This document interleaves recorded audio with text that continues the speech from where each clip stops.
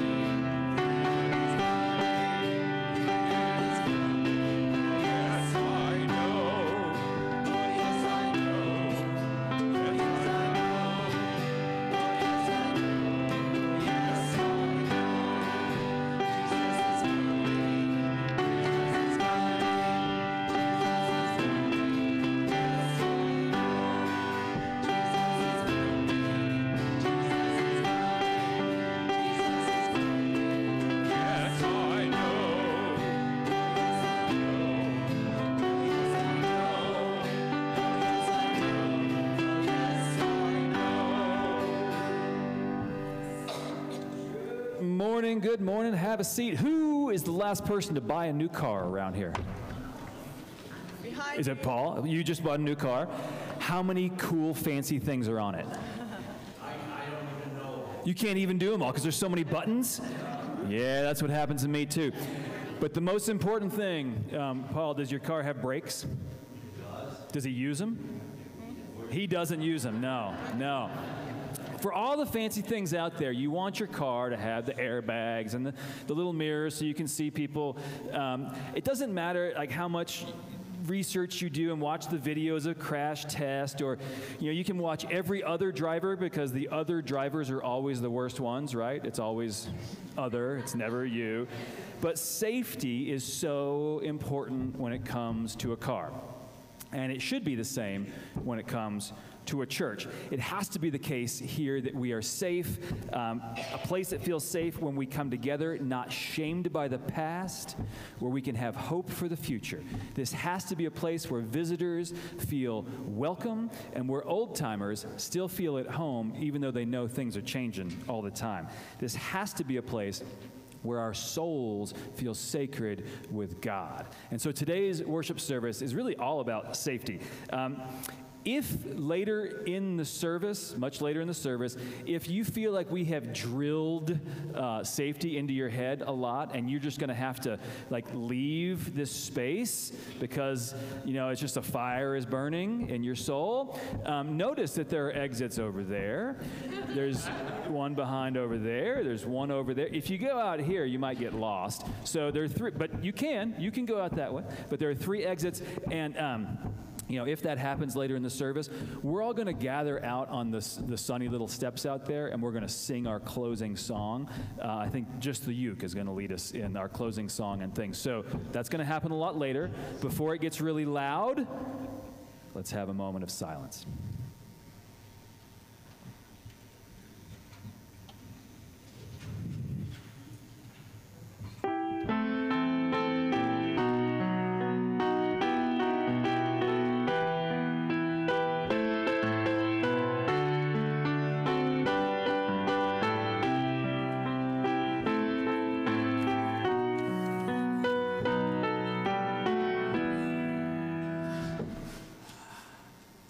Good morning. Good morning. That sounds good. Something I learned a long time ago on Sunday morning when the greeter says good morning, if you say good morning, their name back, it makes them feel so good. We're not going to do that this morning. I had a big move yesterday from apartment 327 down to 201. And Robin had the nerve to call the deacons, and a whole bunch of you folks showed up. And I think I have everybody's name, and I'll try. Maria was there. Yes, you were. Kyla, did I say that right? Kayla. Okay, got that one right. Connor Larson, Rob Riley. Let's see. Oh, Sandy Killian was coming, but we were done. She had to give blood first, which is good. And I didn't want her to pass out on the way or something. I've never had the privilege of being up here, and I always find when I get in a new pulpit, it's amazing what the pastor has up here. There's 2 hymnals, one of each kind. A lot of Kleenex. I mean, a lot of Kleenex. A Bible. And I guess I don't understand the flamethrower. But just in case that doesn't work, there's a second one. Is that to bring down fire? It's fire drill today. Oh. Don't start any fires. I'm sorry. Will you join me in our call to worship, please? Prayer is sometimes real selves trying to communicate with the real. Grace meets you right where it finds you. But grace does not leave you where it found you. It moves you toward breath. It moves you toward things being a little better. Have you become more courageous, which is the ultimate healing? Have you become more patient, which is the close second?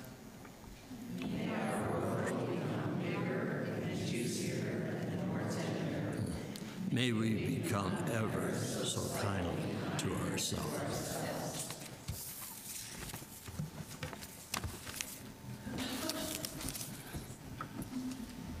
Please join us if you can, singing God Gave This World a Gift. Was I supposed to do something else? No.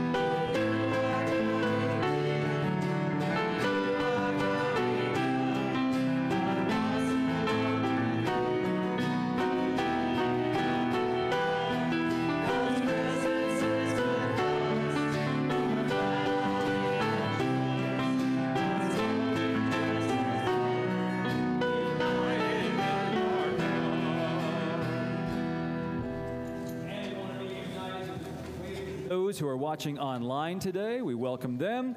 And now share the peace of Christ with your neighbor.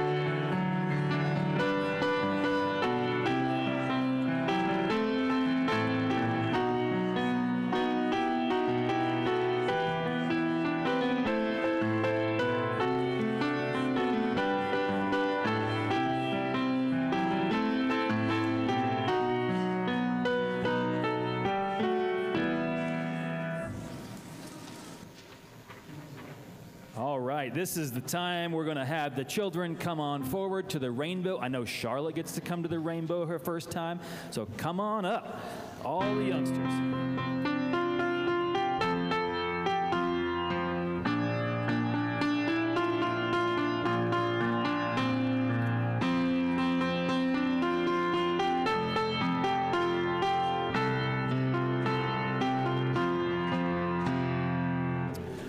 Okay, when you're on a playground, what's your favorite thing to play on?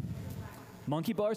I'm a rock climber, and it would scare me not to have a rope. But you're so brave. Okay, what else is your favorite? The slide? When I was a kid, our slides had rust, and they were 1,000 degrees, and they burned you, and they scratched you. No thanks. Sounds scary to me. Do you have a favorite? Swing set? Are you the kind of person who can swing and then like jump off at the top? How do you get so brave? I'm such a chicken. Now, if we were doing teeter-totter, I think I could handle Alora in the teeter-totter. I could probably launch her up in the sky pretty good on a big teeter-totter. No? Oh, she got injured in that? Because of you. Okay, this is confession on the rainbow, it sounds like. Confession. You know, playgrounds can be scary. There's a balance of all real fun is a balance between a little bit of scary and a little bit of safety. If it's too scary, it's not fun. If it's too easy, it's not fun. So you need a little bit of balance. And I think the same is with God and even with church. It can be a little scary to meet new people and to learn new ideas and to try to love each other when that's really hard. It can be scary to teach ourselves to do that.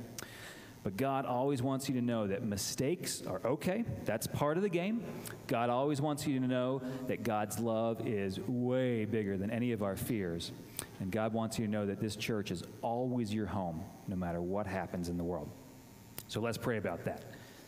Hey, God, when I am swinging so high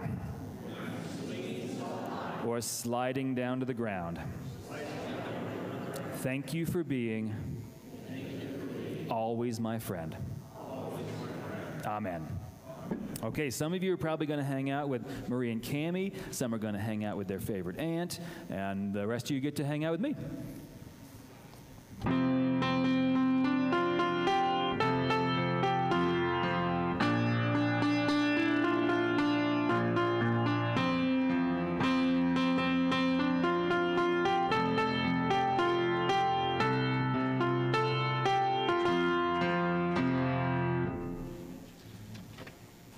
First of all, I apologize. I misspoke. There's a Bible up here, too. Just so. Will you pray with me? Lord, open our hearts, minds, and souls as we unpack the words of your Holy Scripture. May they bring us to new life and new understanding and a great joy to serve you. We pray this in the name of your Son, Jesus the Christ, our Lord and Savior. Amen. So here are the words of the Lord this morning from Luke, chapter 18, verses 9 through 14. Then Jesus told this story to some people who had great confidence in their righteousness and great contempt for everyone else. 2 men went to the temple to pray. One was a Pharisee, a Jewish perfectionist,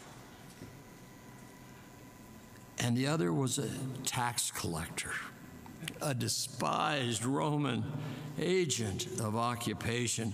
This has nothing to do with April 15th tomorrow. The Pharisee stood by himself and prayed this prayer. I thank you, God, that I am not like other people, the thieves, the sinners, and the adulterers.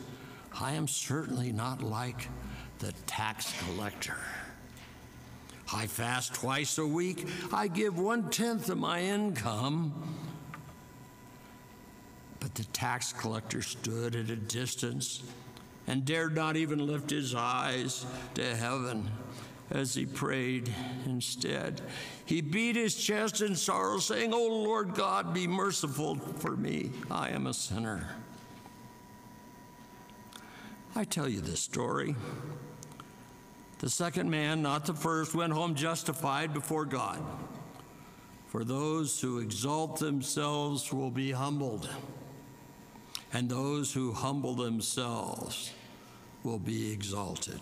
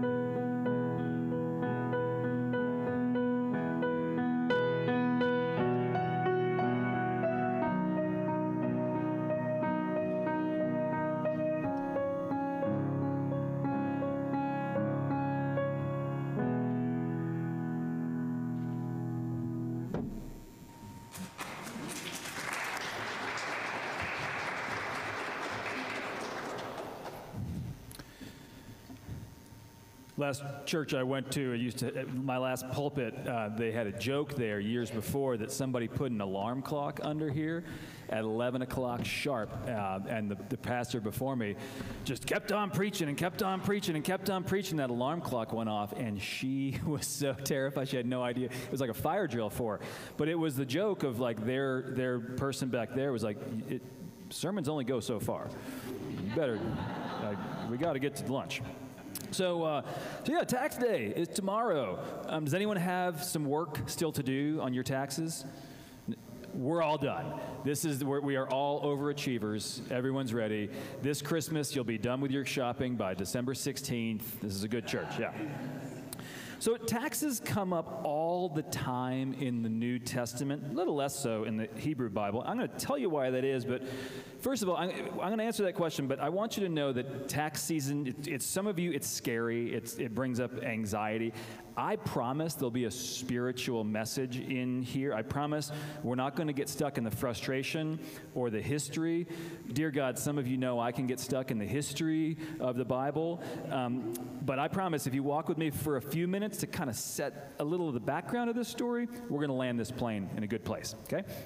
So in the Old Testament, the Hebrew Bible, people complained about taxes because people are people, and that's what we do. We complain about taxes.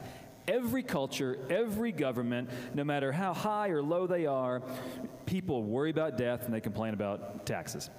The ancient Hebrews who were enslaved in Egypt, so in some way the taxes were raised on them and they complained. Good reason to complain. You're already enslaved and now you have higher taxes. Later, when David and Solomon were building these massive temples and mansions, and they had to fund that, and so they taxed all the people. People complained, of course. Later, the prophets, that's all the funny names, short books at the end of the Old Testament, they said, these rich people are not paying their taxes and they're stealing money from the poor people. And so that's a pretty good reason to complain. That's only history, right? Never have anything to do with today. But in the New Testament, once you get to the books at the end, when the Roman Empire was occupying the Israel and Palestine and Syria and Jordan and all of it, at that little slice of history, we only see a few decades, there was an even better reason to complain about taxes. See, the Romans, they were really good at conquering lands, and of course they taxed the people that they conquered, obviously, that's fine, that's normal. But how they did it really got under the skin. And Jesus cared about people, and he cared about their feelings, and he cared about their conditions, and he cared about justice, especially for the poor and the marginalized. So Jesus cared about taxes, and he cared about how they were collected. So here was Rome's strategy. It took two parts. And get ready to thank God for the IRS, because this is a lot worse than what we have, okay? First, imagine that Rome conquered Utah. Okay, Rome came in and conquered Utah one county at a time, one little city at a time. And what they wanted to do for taxes is they said, okay, the people up that live near the university, they're pretty wealthy, and they support the Utes, right? So what we're going to do is we're going to grab someone from Provo in Utah County, and we're going to hire them to tax them, so that there's naturally animosity in between, right? You get that? If they were going to tax the people in Tooele, they'd grab someone from Capitol Hill to go out there and tax them. Now, the reason for this is that they did not want their tax collectors to have compassion, and so they built into the system this natural animosity between places. It's kind of smart if that's what you care about, but you can imagine just how angry that made people to have their outsiders do it. You see bureaucrats do this all the time when they see kind of the most marginalized communities that feel like a threat, and then they'll go in there and they'll push down voting rights or zoning issues or redlining for real estate, whatever. Maybe you've dealt with it. But they built in no forgiveness, no compassion. So first, you start with that frustration around tax collection. And then, who are these tax collectors? Well, picture old Joseph and Mary. You know, he's a carpenter, and so he's going to be in the 20% tax bracket, whatever they had back then. And some Roman citizen, probably from Samaria, comes up and knocks on the door and says, you know, you owe 20%, but you owe me 25%. And Joseph says, what? That's too much. And the tax collector says, well, we can go down to Jerusalem. You're going to pay the way, and you're going to pay for the judge, and you have to pay for the lawyer, and you have to pay for any witnesses. And you know what? You're going to pay, because you're just going to have to pay. You lose. You pay. So he pays. Do you think the tax collectors played that game with wealthy folks who could pay to fight those injustices? Of course not. They just picked on the people who didn't have money. So when you see tax collector in the New Testament, I mean, broadly it just means tax cheat, but specifically it means someone with middling power using institutional power to cheat people who don't have power. And again, that might sound familiar to a lot of you. What that means is even imagine, you know, if that happened, I don't know, 2 out of 10 times, you get a lot of anxiety. But then maybe the person coming up to Joseph and Mary is a totally honest tax collector, just totally honest at what they're going to do. But do you trust him? When they say, Joseph, you owe 20%, and Joseph says, I don't know, my neighbor got cheated. I don't know if I'm going to trust you. And so then you start being suspicious, and then you start being resentful. And given the rot in the whole system, everyone has to be careful and anxious, and they start to have divisions in their neighborhood. So when Jesus walks in, everyone wants to know, his neighbors want to know, how do you feel about this broken tax system that's hurting me financially, hurting me in every way? And Jesus is just as concerned with how it hurts their peace, how it hurts their heart, how it hurts their community. And this is the hard Jesus part that I can't ever understand. He also cares about how those tax collectors feel. That's a hard move.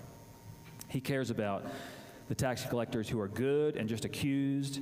Some of us have been that. Some of us have been accused of things, and it just gnaws on us for our whole lives. Some of us have been stuck in this cloud of greed that just the world works this way. We can't see another way through it. Jesus even cares about those who are infected with hubris and entitlement, hopeful that they find some way to atonement. Now, all those historical details, they barely matter. I'm telling you that just to see how Jesus enters a difficult conversation with a layered sense of justice and compassion and dreams for transformation. And so whatever the topic, you can go all through the New Testament. It's the same story. If the topic is addiction, if the topic is the sex trade, if the topic is racism, if it's healthcare, if it's disability rights, Jesus tries to help people to see deeper into the pain and the hope that frames all those experiences. And for us, on tax day, it's easy. It is right. It is our duty to complain about the Bezos and the Musks and when they get tax rebates for their yachts, and then teachers have to go buy their own watercolor paints. It's right to challenge that. And it is right to be angry at anyone who takes advantage of the poor. And yet somehow, Jesus found it in his heart to meet those cheaters as people separate from what they did.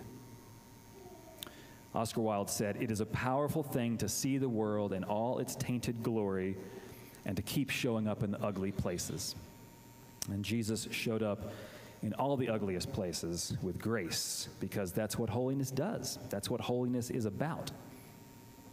And holiness is hard. It's hard. It's hard for us. It's a hard measuring stick to hold us to, because there's ugliness and there's grossness in the way that people game the economy, the Enrons and the Madoffs and the trickle-down charlatans. We know there's something gross about the way that powerful people just take what they want, like the Harvey Weinsteins and the Sean Combs and grab him in the president himself. We know what it's like for celebrities to lie to us. We know what it's like for our neighbors to just get caught up in these games. We recognize when we cannot help but be part of these broken systems ourselves. And if we can fight that ugliness and still meet each other as people with mercy, if we can meet ourselves with self-love, if we can still hope for transformation for individuals and for societies, that is holy work, and that is the embodiment of what Jesus is bringing into the world. Now, I'm not the one that's called to have grace necessarily, to sit at table with Bernie Madoff or Elon Musk. None of you are the ones probably who are called to change the mind of those deregulation lobbyists. None of us have the power to break into the heart of the deep tax cheats. But you know who can do that? You know who did that? You know how we have stories of who can do that? That's Jesus. Jesus did it in this and other stories. The Holy Spirit does it in our lives and in other lives. Invites us, the Holy Spirit does, to see the world with equity beyond guilt. The Holy Spirit invites us to see a soul more than the stealing itself. She invites us to see the ways of the world and to rehearse a better kingdom on earth as it is in heaven. Now, if we do that, if we choose to practice living in the kind of world that we want to live in, even just a little, imagine the community, or just imagine the family that could be built on that rich layer of grace. Imagine that way of thinking about life and of God that's not about judgment and punishment and what you deserve and eternal damnation. But imagine a life where you are consistently safe in the arms of God. Imagine a safe spirituality that informs a practical engagement. Imagine a church that takes seriously the call to fight those systems of oppression with, of course, love for the victims, but also a reasonable grace for the ones who are implicated by those systems. And I say reasonable grace. What's that? Well, I have stood in a doorway, just like that one out there. I've stood in the doorway once at church, once at home, between a man and the woman he beat almost to death.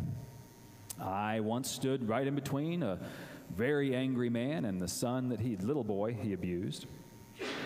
I have no amount of Jesus in me to get those men to reconsider their behavior, and at least two of them had a gun on them, so this was no space to make some grand point, to kind of make it a story so everyone could learn. And wherever that redemption, those men need redemption, wherever it's going to happen, it ain't next to their victim, and it's not going to be in the pews next to their victim. So there is such a thing as unreasonable grace, or maybe grace at the wrong time in the wrong place. Because if I've learned anything in all my church years and the shortcomings of popular church phrases, drive all around. You're going to see a phrase on almost every church. It says, all are welcome, right? You see that on every church. Sometimes people mean it, sometimes they don't. But let me tell you, all are welcome means, if you really want to get down to what that really means, all are welcome means some are not. All are welcome means that the ones who are consistently creating unwelcome environments by violence or ideology are not welcome to abuse the members in a church. And I say that because churches should be the most safe place there is. The most safe place to be who you are. The most safe place to be honored for all of who you are.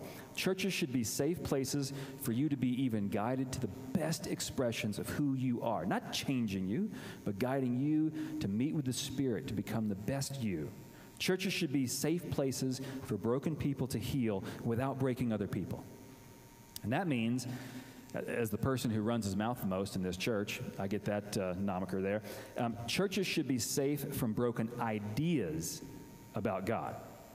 Churches should be safe from a lot of the bad ideas that hurt people. And we here we're trying to be all about healing in all ways, and that means from our heart to our head. So we should be safe from bad teaching.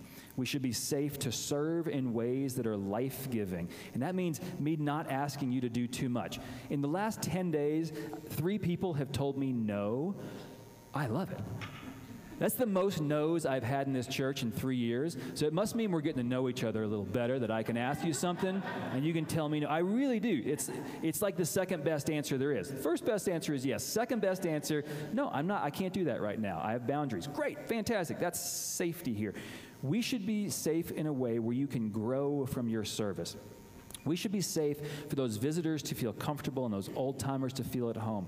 We should be safe in spirit and in the words we use with each other. We should be safe with the logistics, like the kids' safety that's going on. We have all kinds of procedures for the kids, but we should be safe for the tripping hazards. I watched Tim helping Millie in the door today. We should be safe with allergen-free snacks. I saw Betsy 2 weeks ago, last time I was here, allergen-free snacks. We should be safe with Bible translations that do not promote misogynist stereotypes. And the list goes on. So I'm going to land this plane, like I promised. One of the clearest ways to summarize the gospel of Jesus for tender hearts and for hard-nosed justice, it's a really easy phrase. He comforted the afflicted, and he afflicted the comfortable. You've heard that? But especially when it comes to folks like those despised tax collectors, Jesus knew that they were afflicted also. They were afflicted by their hearts and by the communities around them. And so, as a step to shape a world that is safe for all, he found ways to hold their humanity while challenging the ways in which they were erasing their own sense of worthiness. And he did the same. Some of the key groups he reached out to. He reached out to drunks, and he said, hey, you are more than your addiction. Let's give you a safe place to belong before you believe, before you get clean. He did the same for prostitutes. He said, hey, the world blames you, and only you, for this whole mess that you are caught up in as a victim. But I don't judge you, and I see something true in your soul. He did the same for these roughneck teenagers. Most of those guys, those first 12 apostles, most of them were teenagers with no future. And he trusted them, and he showed them what it's like to be trusted and to have control. Jesus does not offer grace only to the good or only to the okay. But if you want grace and if you want a world that is safe from a deep web of judgment, Jesus offers grace to all. It's all that easy, and it's all that hard. Amen.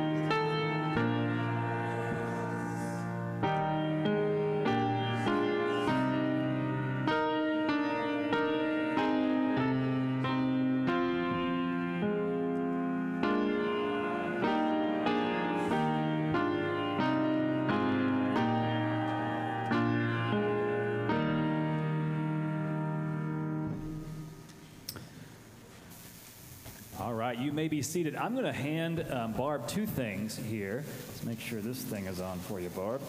First of all, this is a grant to the Gun Violence Preventions of Utah. The church, through Nancy, applied for a grant, and we won $2,000 so they can continue that work. That's one way that we're able to do special mission, is through grants like that. Another way is, hear straight from her. We are going to talk to you about the Refugee and Immigrant Support and Encouragement, which is blessedly reduced to the term RAISE. And there is another explanation, by the way, in your back of your bulletin. So Paul and I are here to describe our engagement with the COG refugee program. I think I can speak for the four of us that have worked together. That would be Becky and Janae and Paul and I. It's been an incredibly enriching experience. It's just hard to put into words what it's meant for us. We have a heavily edited script here. I'm glad this is a safe church. So Catholic Community Services provides support for families for 1 year. And they cover rent and connected our family to various social services to help them. And then after CCS support ended, the family was expected to pay their rent, manage transportation, utilities, food, benefits of many kinds, and of course the dreaded taxes. We felt they were not ready to assume all this, and so we have stayed on as mentors for this family. We help the family manage their finances. You can imagine how difficult it is to live with a family of 6 on $37,000. Occasionally, they would fall short, and we have reached out to church members and ourselves have helped them in those times kind of crisis. That's me. Seems like something's missing. Okay. Our Afghan family is not the only family supported by our church. Tim, Dorothy, Nancy, Dave, Linda have tutored children of Iranian family. Tell me if I'm wrong. Iraqi family. We have Cami and Paul have supported Ukrainian refugees in their home, and we have a Congolese family in our church that worship here every Sunday. Got that. Okay. A couple of times with our Afghan family, there was not enough money for rent, and we were able to raise generous donations to help them. The RAISE program will provide a consistent cache of funds for emergencies for the various families that we support. There are envelopes in the bulletin and a button on the website where you can make a one-time donation or a recurring monthly donation. As the funds accrue, which we hope they will, a small donation, they do add up over time, and we would deeply appreciate that for help with these families. The Mission and Justice Committee will manage the funds and determine their use. We hope that our congregation will continue to reach out to refugee families in this way. So we'd like to close with Matthew 25. For I was hungry, and you gave me something to eat. I was thirsty, and you gave me something to drink. I was a stranger, and you invited me in. I needed clothes, and you clothed me. I was sick, and you looked at me. I was in prison, and you came to visit me. Amen. Thank you.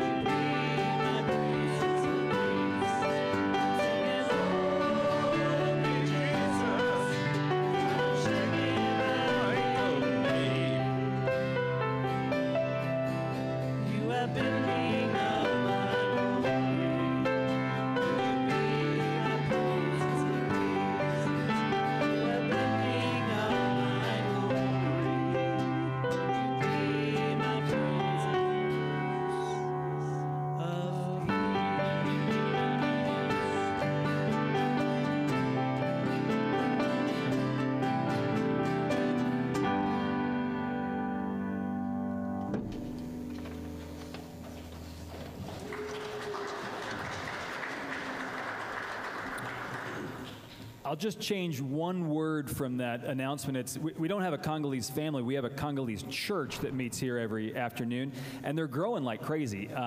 Pastor Issa, who some of you have met, he's trying to buy a van so that he can bring his community here a lot.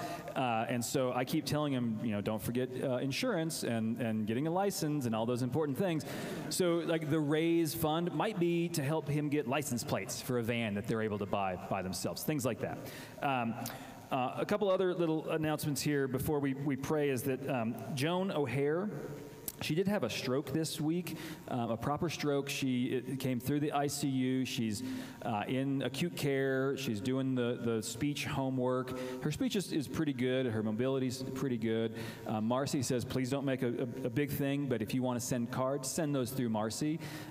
Joan's not ready for visitors in the hospital, but she's pretty confident on her recovery schedule. The other, before I pray her name, I want you to know of Tanya. Way back in like 2004 or 5, 6, something like that, I broke my back, and then I tried to recover, and it just wasn't, for my sport, it wasn't working. And so then I just got like, I still have to show that I'm tough. And so I just jumped in the Boston Marathon to run the Boston. I'd never run a marathon. I'd run once that whole year. And so I hopped in, and I'm taking off, and I'm at like mile 6, and I catch out of the corner of my eye this really pretty lady running by me, and she was faster than me. And so the corner of my eye kept looking over there. She didn't have legs. She had 2 prosthetic legs, and she just walked right by me, just flew by me. Okay, so Sylvia has a friend named Tanya, who is a double amputee, who's running the Boston Marathon tomorrow. And she's been a big survivor of a lot of things, and this is a pretty huge step for her. So let's pray for all those things. And when we get to the Lord's Prayer, remember that announcement at the beginning of the service about the loud, but if you have hearing-assisted devices, you might want to turn those off during the Lord's Prayer, or else that extra buzz might be a lot. So, God of the Sabbath, remind us that rest is not a burden. When we slow down, we are showing people how to get free. I was meant for more than giving. I do not owe this world my body. I am worthy to lie down. Calm our fears, Spirit, away from those inclinations to overwork and get exhausted. Attune our hearts to notice our deeper needs. Show us where to feel safe and to breathe deeply. And Jesus, who always comforted the afflicted, may your good news be an echo loudly to the world. For those who feel a need to hide in order to be safe, if you have still not said it out loud, God is proud of you. Any belonging that depends on your hiding is not belonging, it is bondage. So know it again, your dignity, you are made of glory. And for those people in our lives whose glory is shadowed by pain, we pray. We pray for Cheryl Manson, who is recovering well from last week's fall down the stairs and a broken neck. We pray for Brooke's friend Rebecca, whose cancer is back, and Brooke's family member Linda in the hospital with kidney problems. We pray for James's friend Curtis, who has COVID at 85, and for James's brother-in-law struggling with arthritis. We pray for Tanya's courage and strength tomorrow, and we pray for Joan O'Hare recovering from her stroke. This we pray together with all creation through the words you taught. Our Father, who art in heaven,